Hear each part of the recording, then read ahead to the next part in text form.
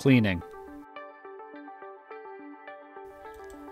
Disassemble the mask, mask adapter with gasket, filter, the elbow fitting, anti-asphyxiation valve, whisper valve, and hoses from the CPAP or BiPAP machine.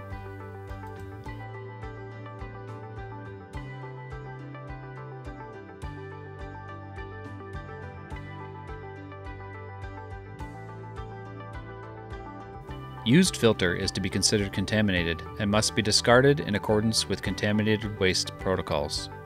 Prepare 5 liters of cleaning solution using a mixture of water and 0.5% sodium hypochlorite. Submerge the mask and the mask adapter with gasket in cleaning solution for at least 1 minute, but no longer than 5 minutes. If being reused, submerge the elbow fitting, anti-asphyxiation valve, and whisper valve in cleaning solution for at least 1 minute.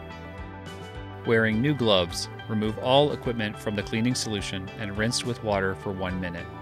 Ensure that the entire mask and all components are well rinsed.